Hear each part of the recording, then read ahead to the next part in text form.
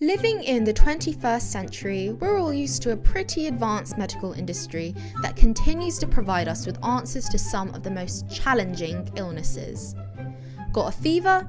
Take some paracetamol. Think you've got pneumonia? Don't worry, you can be treated with penicillin. Discovered by accident by Scottish scientist Alexander Fleming in 1928, penicillin went on to become a miracle drug. But does the story of penicillin end purely with Alexander Fleming alone, or are we missing anyone else?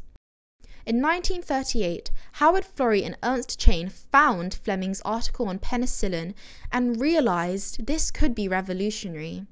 So, as World War II began, the two tried to get funding from the British government to research and manufacture penicillin, only getting around £25.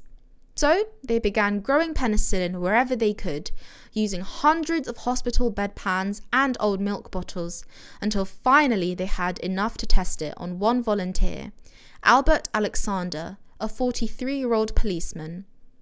And lo and behold, the penicillin worked and Alexander began to recover until eventually the penicillin ran out after 5 days.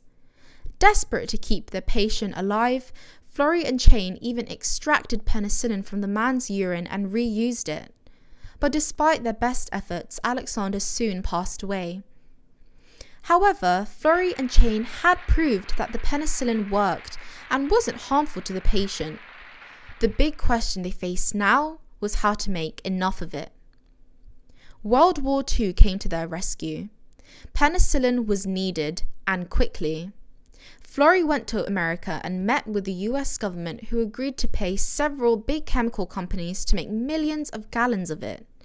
And by the end of World War II, there was over 2.3 million doses ready, enough to treat all of the wounded Allied forces on D-Day.